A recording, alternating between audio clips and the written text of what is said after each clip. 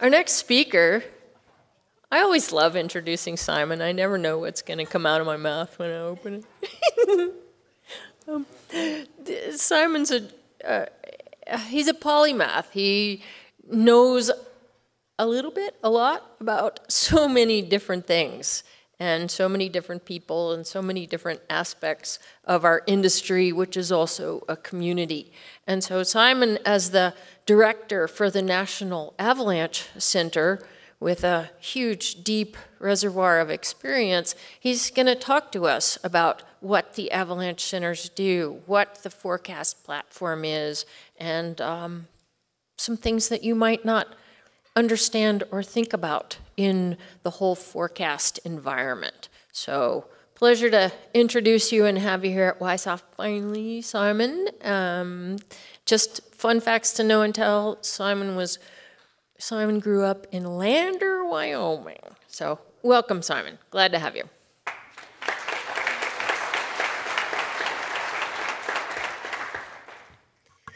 Thanks, and for those of you that were here yesterday, nice to sort of see you again, and everybody else, thanks for having me. And I'm going to Lander tomorrow, so I'm pretty fired up.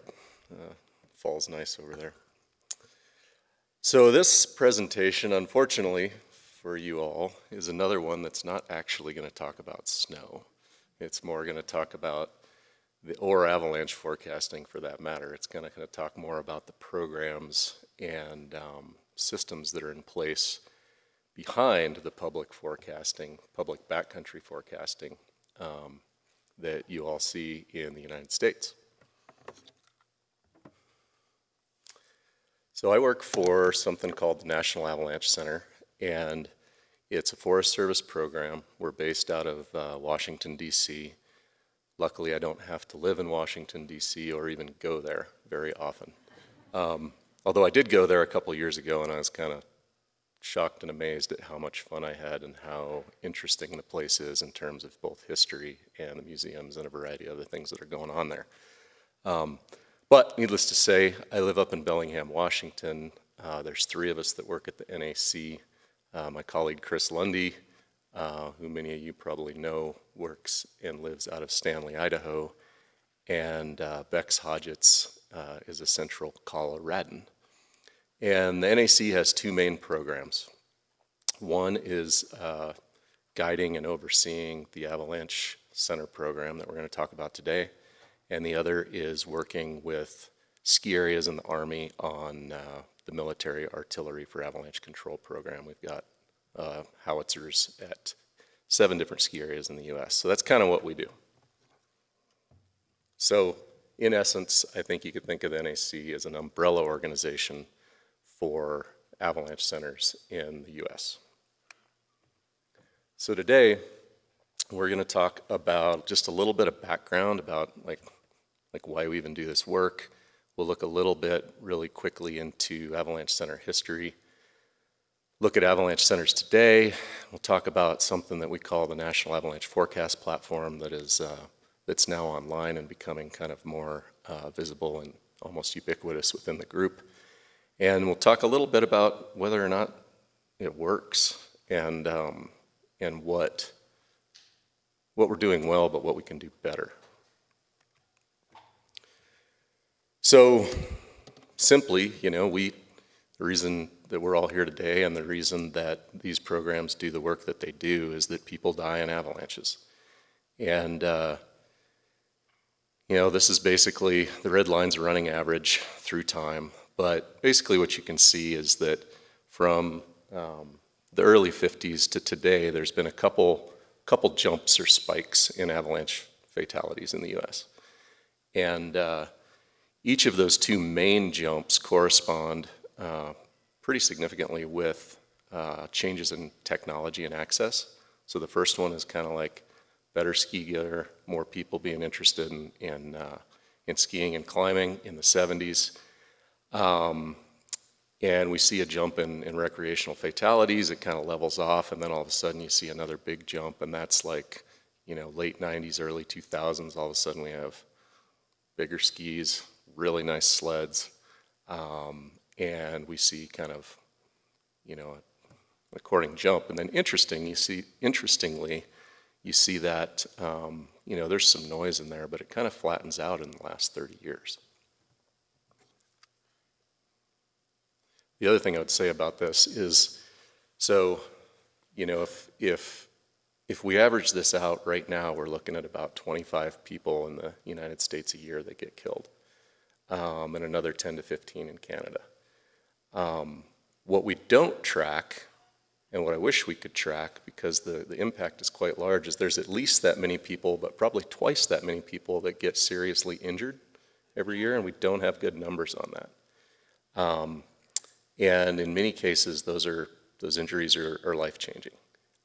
So even though we're looking at relatively small numbers, like if you think about what's going on in Ukraine, 30 people a year doesn't seem like much, frankly. Opioid epidemic doesn't seem like much. But this is a pretty small community. There's not that many people in the United States that actually expose themselves to avalanche hazard. And so the community's small. I think these relatively small numbers of fatalities have a really big impact that we don't understand that well, or actually we probably understand it, but we haven't been able to illustrate or visualize it very well yet. But the other thing, and the thing that I'll leave you with on this slide, is that at least at this time in our history, almost all of these deaths are recreationally based. Like people are choosing to expose themselves to this hazard, which means that we have an opportunity to change behavior and potentially prevent these deaths. I'm always skeptical when I hear people talking about like 0 avalanche fatalities. Like that's a high bar. But I think we could get pretty close. And I think we're actually doing a pretty good job, and I'll talk about it at the end, but we are having an impact on these trends. So, why is the Forest Service involved in avalanche forecasting, or avalanches in general? And I've been asked this a lot in the last month, because as some of you probably know, the Forest Service is going through some budget issues. They're looking for things to cut, but the reality is like avalanches kill more people on public land than any other natural hazard. And almost all of those deaths are on Forest Service land. And the avalanche program today is the largest public safety program in the Forest Service outside of fire. The two things probably shouldn't be compared. It's almost laughable, like probably one bathroom trailer at a fire could run the whole avalanche program for a year. But either way, we're very visible. We're fairly small in the scope of the agency, but our reach and our visibility is actually quite large. So this is just a quick comparison. We have that same fatality graph on the left, and then on the right, what you're looking at there is when the different avalanche centers in the U.S. came online. And what you see is they started appearing as avalanche centers as we know them today. You really start seeing them show up in the 70s at that first jump. They're a direct response. It's an organic response to tragedy that's happening in communities, frankly. And so you see the first ones, most generally were larger cities, so Seattle, Salt Lake, and Denver. But interestingly, Bridger Teton is the first Forest Service avalanche center to be recognizable as we know it today. And then over the next couple decades, you see the rest of them kind of come online. And we haven't had a new avalanche center for them in quite some time. At least not within the Forest Service. There's been several nonprofit centers that have shown up. So today, there are, the count is, Don made a funny comment yesterday. He's like, well, I've heard 21, I've heard 25, and honestly, I don't even know how many there are because the way that you count centers is a little odd. But if you count the Alaska Avalanche Information Center, which is a nonprofit in Alaska, as one center, then there's 23 in the country. And 14 of those are the Forest Service. One of those is the state of Colorado, and the remaining 8 are nonprofits. Those numbers are a little potentially misleading in the sense if you break those numbers down into like the percentage of area covered, you'll see that the Forest Service centers cover, about probably 80% of the land mass in the U.S. The state's another significant percentage, and then the nonprofits are actually quite small if you start looking at like how much area they actually cover. But overall, it's just under 90,000 square miles. So even though we don't forecast in the U.S. for every mountain range and every piece of avalanche terrain in the country, there is a significant amount of coverage. It's huge. There's operations in New Hampshire all the way to Colorado, to California, to the Northwest, and up into Alaska. So it's a highly diverse group spread over an incredibly large landmass. And one of the things that's really important is this decentralized nature of each one. So if you think of that previous graph and how, over 30 years these organizations started, the locality, both in terms of funding and control, each center is independent historically. And that's really cool in a lot of ways, largely because of community buy-in, but it also creates a lot of problems downstream when you try and bring people together or make decisions on, say, what products look like. So today, generally, I think one of the things to remember is avalanche centers come in all shapes and sizes. Everything from covering entire states, in some cases multiple states, to focusing on really small zone that's somewhere in between, like a mountain scale and a regional scale. Everywhere from $100,000 budgets a year up to multi-million-dollar budgets a year. So there are really a lot of different animals combined within that group of 23. But in general, the mission, at least within the Forest Service, is to provide information education, and that's everything from forecasting and data collection to maintaining facilities, equipment, and reporting on accidents. And a really important point, and actually a really neat thing about the way that we do this in the United States, is that every single agency avalanche center, both at the state and the federal level, every single one of them is a public-private partnership where the agency provides a certain amount of funding and a certain amount of support and provides the jobs, and the community provides fundraising and outreach and basically supports that initiative. So these aren't just like federal programs, these are community programs in many cases supported by the feds and vice versa, which is both sometimes it's tricky bedfellows sometimes, but where it works well, it's really neat because you can harness the power of the agency and the stability of the agency, and you can combine that with kind of the nimble nature of a private enterprise, which is really important for the work that we do. And I kind of just went through this, but in general, if you're just thinking about the model, the agency's in charge of operations and forecasting, and the nonprofits deal with outreach and fundraising. So, what we just went through is like the big picture idea, but in reality, it's pretty complicated. There's a lot going on, and a lot of different operations and a lot of different communities and a lot of different resources out there that all try to need to work together in some way to provide an understandable picture to the public and an understandable picture to the profession, like what is our job and what do we do? So that's a big part of my job, and a big part of the National Avalanche Center's job is to figure out ways to tie this very diverse group, what has historically been a diverse group, together. And so one of the ways that we do that, the most foundational way, is through avalanche.org.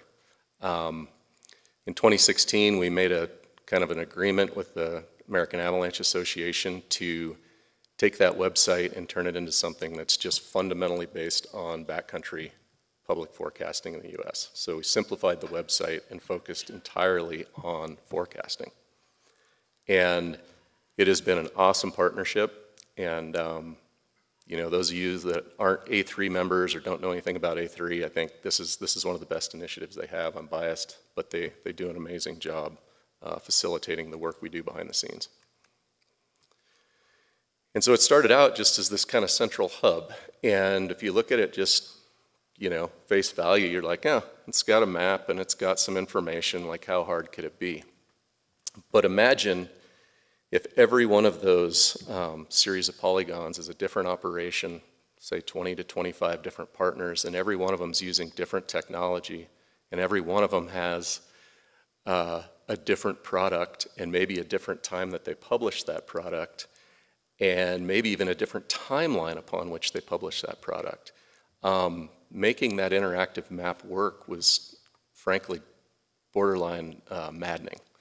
And so in 2019, we created a working group of all the Avalanche Centers and some others, and we started working on this idea of how can we work within the frameworks that we have, but harness the workflow behind the scenes into one central location, so we can create a space for Avalanche Centers to basically build the products that they need, but those products, one, we achieve consistency, two, we like share costs, and three, we get together and provide a way that like these entities and this professional group can collaborate functionally.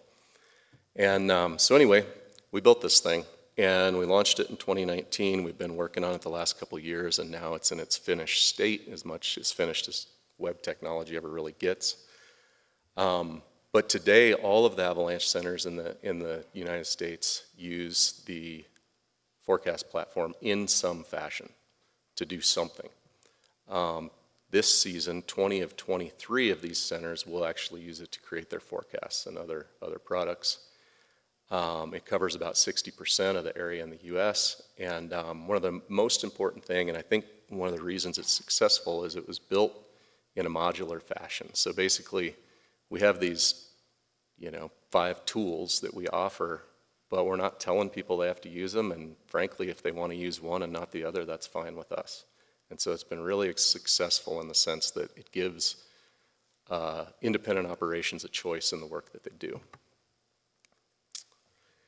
And I'll just buzz through this, but basically it's kind of a common interface these days with web applications where you have database in the background, you've got this API that shuttles information both directions, and you've got a workspace for forecasters and a mini application that runs on independent websites to show whatever product it is that the forecaster's building. And so that piece is really key in the success of this thing. So what we've done is created a system that works behind the scenes that allows forecasters to build the products that they build and the public to access those products, but the public doesn't even know.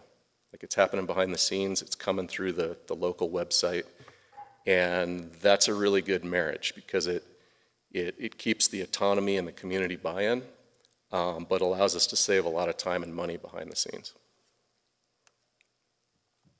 And so today, in addition to those databases powering this national map, so now everything that comes into that map comes out of one database, so it's made our lives much easier. We're running things like this, which is like homepage danger maps on different avalanche centers, the forecast itself, observation pages, and weather stations, et cetera, et cetera.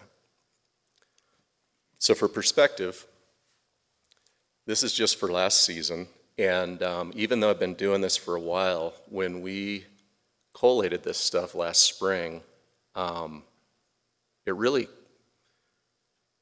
like, I feel like I should know how much work is being done on a given season, but seeing these numbers and seeing them come out of a central place surprised even me. So if you think about this stuff, like just on the AFP alone, over 10,000 forecasts, independent, unique forecasts in the United States, over 2,000 forecaster observations, so that's 2,000 field days.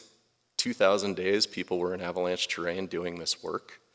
Another almost 5,000 public observations, which we can think of as volunteer time, which is remarkable.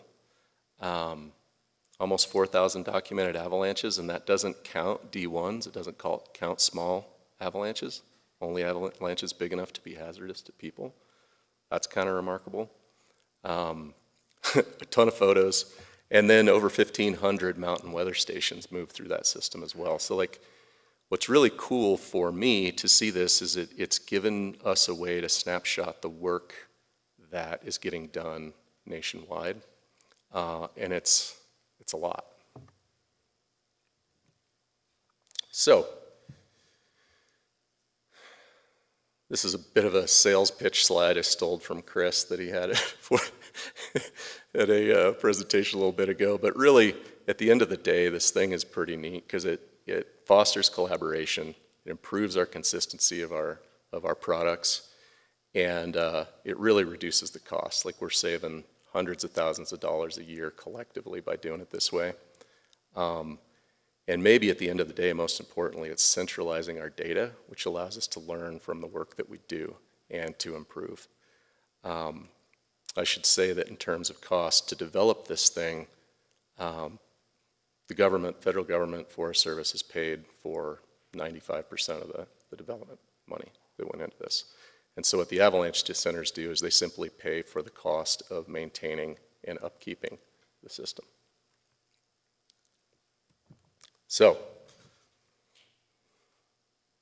that's what we're doing. The program's on an upswing, things look good.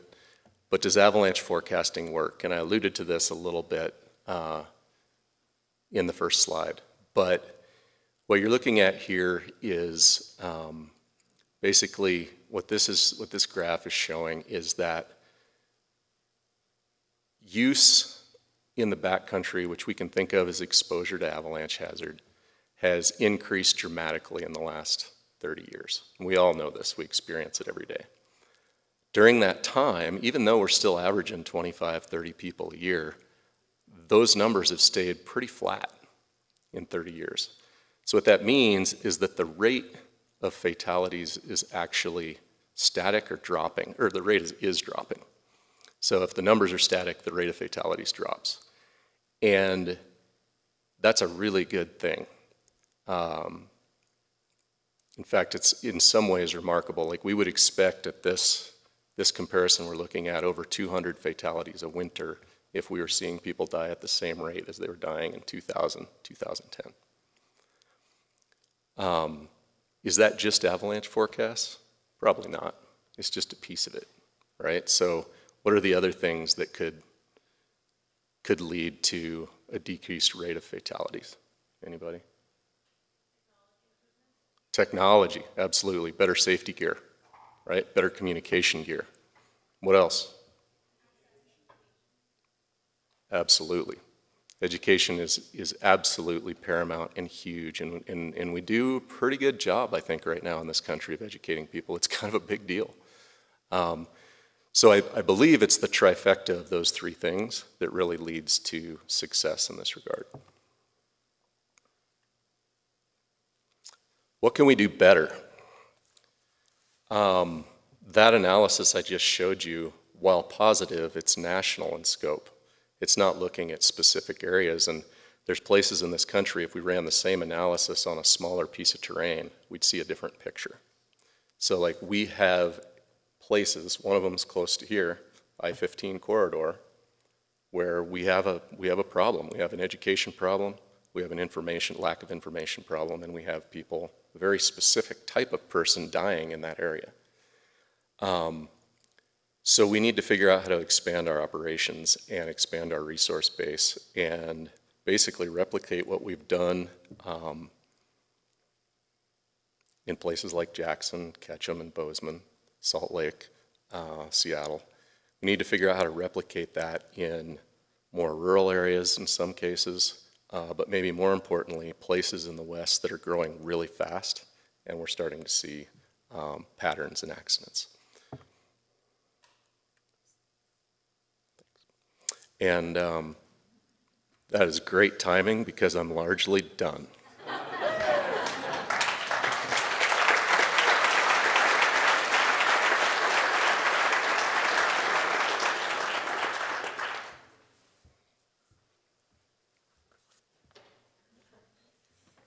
Love it when that happens. Yeah, 2-minute warning, Simon. Oh, I'm done. You guys think he has a big job? Yeah. Thanks, Simon. We really appreciate what you do. Appreciate you. Well, appreciate each other.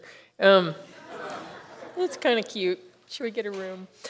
No, wait, did I say that? We got enough time for a question or two for Simon. Who has a question?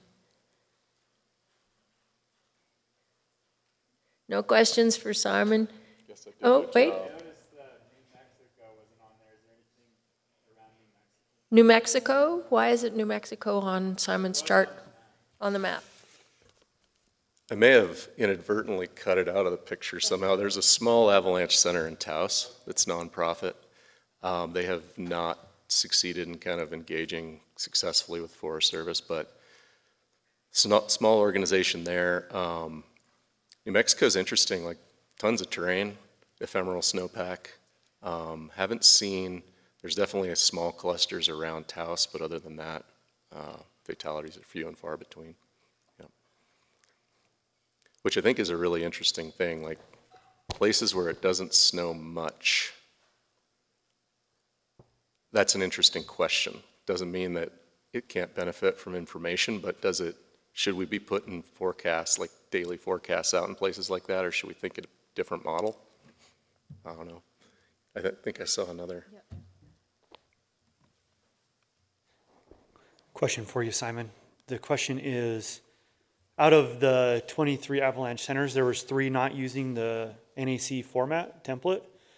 What centers was that? And is there changes that need to happen to the template for them to start using that template? Or what are some of the reasons that they're using to keep what they're currently using? I think the simple, so one of those centers is the CAIC, State of Colorado. And they're a different organization, and they have frankly different needs. And they have a lot of resources, and so they run their own technology package. But we work very closely with them behind the scenes, and so our databases can talk to one another. So like they send us their information and it populates the map, for example. And we've also done a lot of work with them in the last couple of years where we share forecast guidance on how we think about, you know, assigning dangers and avalanche problems and all this other stuff. And we also share, at least at the final product, we share a design. And so that's pretty seamless. The other two are the UAC, the Utah Avalanche Center, and the Gallup National Forest Avalanche Center. And both of those entities, they have different products, and they're happy with those products. And so they feel like to serve their communities, at least for now, they're going to stick with what they have. But both of those centers do use the platforms in one way or another. You know, they just have a different outlook on forecasting. Anything else? Thanks, everybody. Oh, maybe one more. So in the earlier presentation, there was a discussion about whether or not the 5 scale was the right scale, you know, high and extreme. And I just thought it was really interesting because it seems like the previous presenter was suggesting that those high and extreme should be blended. And so I'm just curious what your thoughts are, and if there was a change to the scale, would it be you guys who would make that decision? I'll do this really quick because I know I'm out of time. That is a great question. Hopefully we have a presentation on it next year at WYSAW. And the short answer is that I think it's complicated. There is a working group that is the National Avalanche Center, the State of Colorado, Parks Canada, Avalanche Canada, and Pascal, who gave the presentation. And there's work to be done to get to that answer.